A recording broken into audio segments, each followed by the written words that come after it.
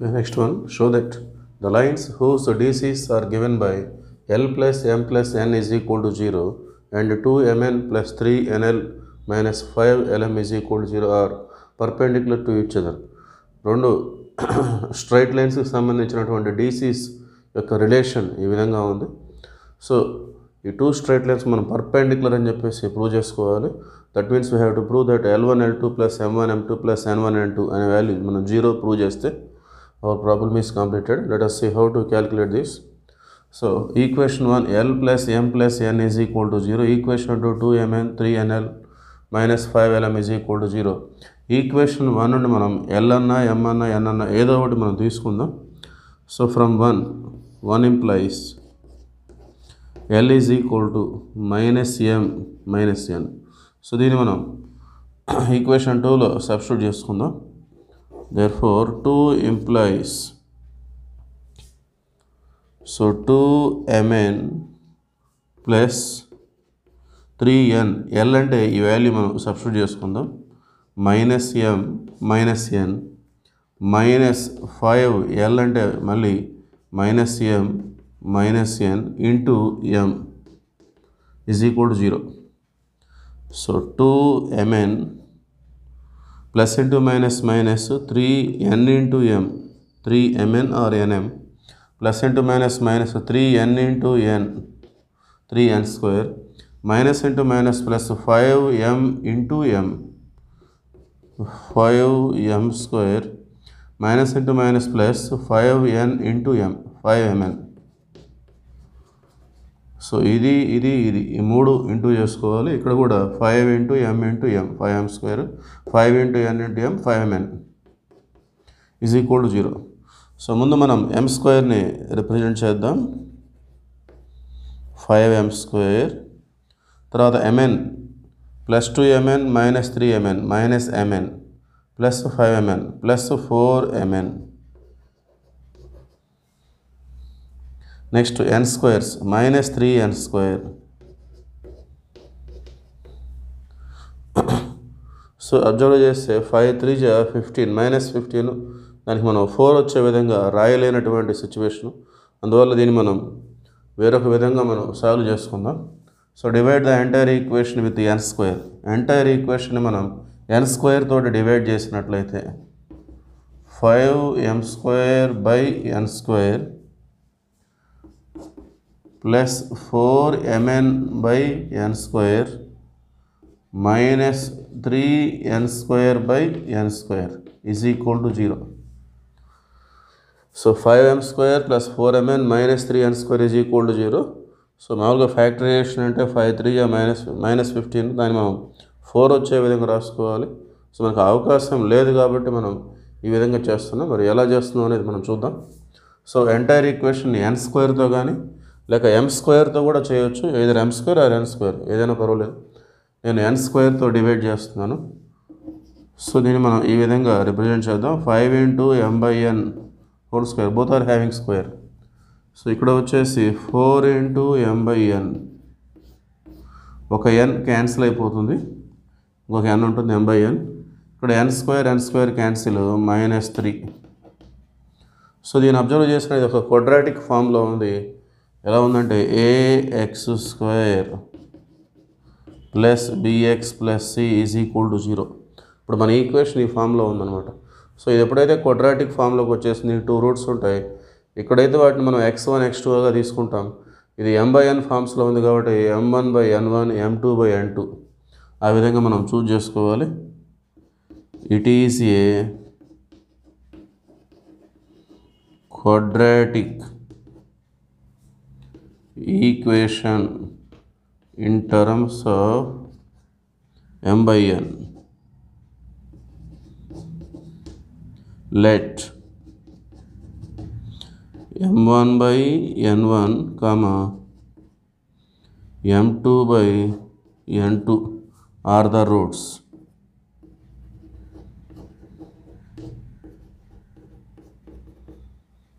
So ఇది m by n ఫామ్స్లో ఉంది కాబట్టి m1 by n1 m2 by n2 అనేవి మనం రూట్స్గా తీసుకొని మనం క్యాలిక్యులేట్ చేద్దాం.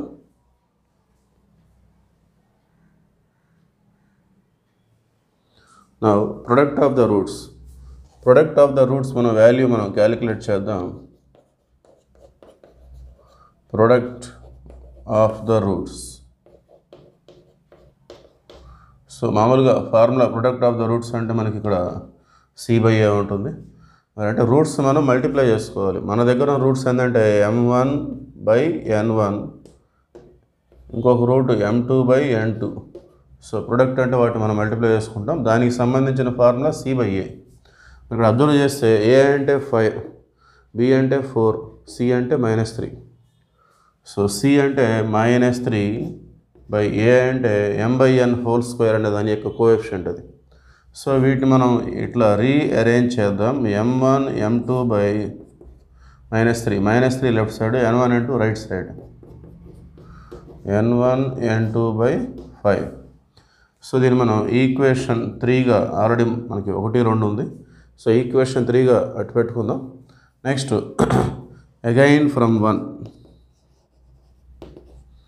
సో మనం స్టార్టింగ్లో L = -m తీసుకొని ఈక్వేషన్ 2లో సబ్స్టిట్యూట్ చేయడం ద్వారా మనకు వచ్చినటువంటి రిజల్ట్ ఇది. అదేవిధంగా మనకి ఇంకా L1 M2 అని దానికి సంబంధించింది మనకు కావాలి. ఇట్లాంటి రిజల్ట్ ఇంకోటి కావాలి. అందుకోసం మనం ఈక్వేషన్ 1 నుండి అగైన్ ఫ్రమ్ 1. ఇంతకుముందు మనం L తీసుకున్నప్పుడు మనం M తీసుకుందాం. M కానీ N కానీ ఏదైనా పర్వాలేదు. Again from 1 m = -L -N. దీన్ని మళ్ళీ మనం 2లో సబ్స్టిట్యూట్ చేసుకోవాలి. సబ్స్టిట్యూట్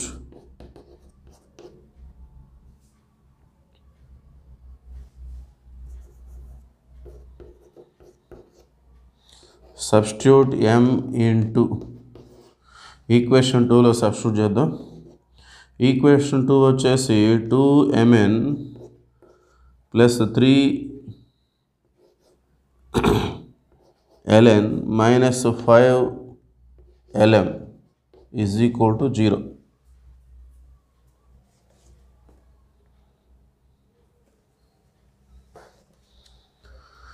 ఓకే, m ప్లేస్లో మనం సబ్స్టిట్యూట్ చేద్దాం.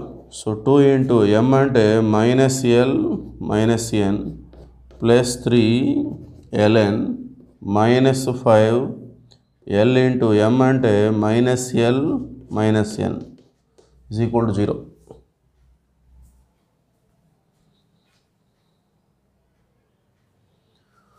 ఇక్కడ 2mn ఉంది. సో 2m అంటే ఇది, n వాల్యూ మనం నోట్ చేయలేదు. So into n plus. Okay, so ఇప్పుడు మనం మల్టిప్లై చేద్దాం. 2 -L into n -2ln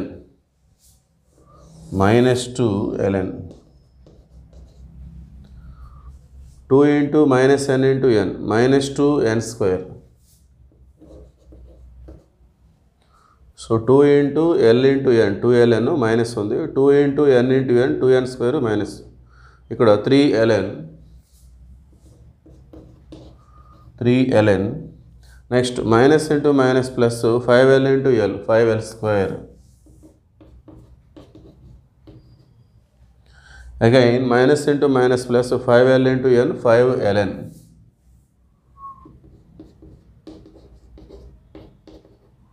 okay, so ఇప్పుడు మనం l² మనం ఫస్ట్ నోట్ చేద్దాం. So 5l². Next lns 5ln plus 3ln 8ln -2ln. 8 - 2 means 6ln. Next n squares -2n².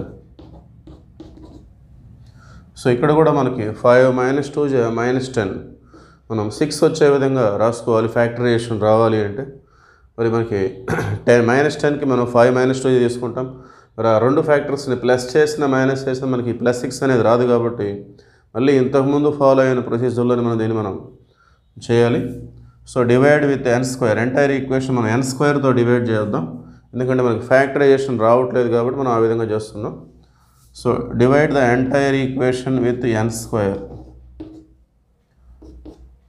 6ln n²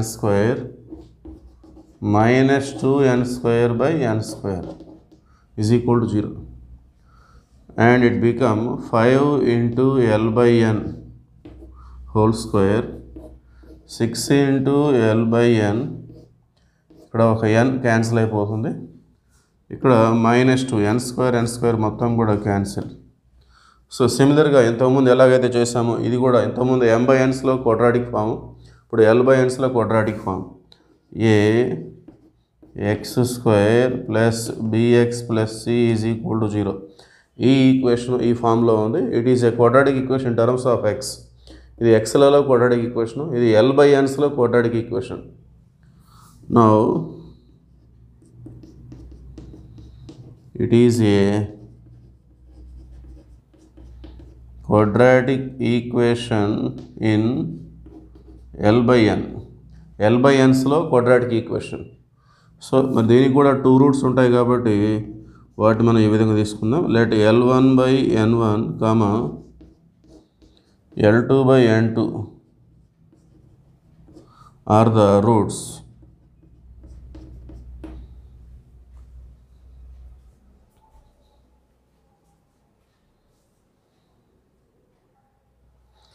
Okay, now we have roots l1/n1 and l2/n2. Now find the product of the roots. Product of the roots formula c/a. ఇక్కడ వచ్చేసి ఇది a, b, c. c అంటే మనకి -2 by a means 5.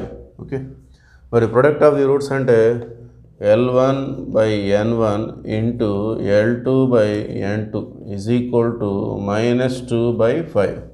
Okay, so వీటిని కూడా మనం rearrange చేసుకుందాం.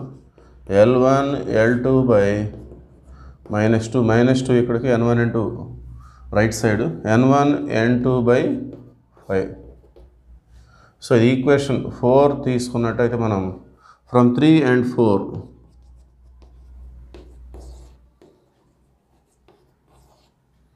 So 3ని 4ని observe చేస్తే l1 l2/-2 ఉంది, m1 m2/-3, n1 n2/5. So n1 n2/5 అనేది రెండిట్లలో కామన్. సో ఈక్వేషన్ 3లో ఉంది, ఈక్వేషన్ 4లో ఉంది. So a = c, b = c అయితే a = b = c. సో ఆ కాన్సెప్ట్ మనం ఫాలో అవుతాం. అట్లా ఈ రెండు సికి ఈక్వల్ అయినాయి కూడా ఆటోమేటిక్ ఈ రెండు కూడా ఈక్వల్ అయిపోతాయి. సో ఆ విధంగా తీసుకుని ఈ విధంగా వచ్చేస్తుంది l1 l2/-2, m1 m2/-3, n1 n2/5. ఈ మొత్తాన్ని సమ్ k అనుకుందాం. Then k is a real number. k అనేది ఒక రియల్ నెంబర్. సో ఇప్పుడు మనం l1 l2 చూసినట్లయితే -2k ఇవన్నీ కూడా ప్రాపర్షన్లో ఉన్నాయి. సో వాటి మనం వాల్యూస్గా మారిస్తే మనకి -2k, m1 m2 -3k, n1 n2 5 into k 5k. So therefore l1 l2 m1 m2 n1 n2 ఈ వాల్యూ మనం 0 కనుక చూపించినట్లయితే then the given straight lines with the DCs are perpendicular to each other. So l1 l2 అంటే -2k, m1 m2 అంటే -3k, ఇది +5k. So -2 -3 -5 +5. So మొత్తం కూడా cancel అయిపోయి మనకి 0 వచ్చేస్తుంది. So if it is 0 then the lines are perpendicular to each other. Therefore the lines are perpendicular to each other. So lines మనం పర్పెండిక్యులర్గా ఉంటాయని ప్రూవ్ చేయాలంటే మనం ఈ వాల్యూని 0 చూపించాలి. So that is the answer.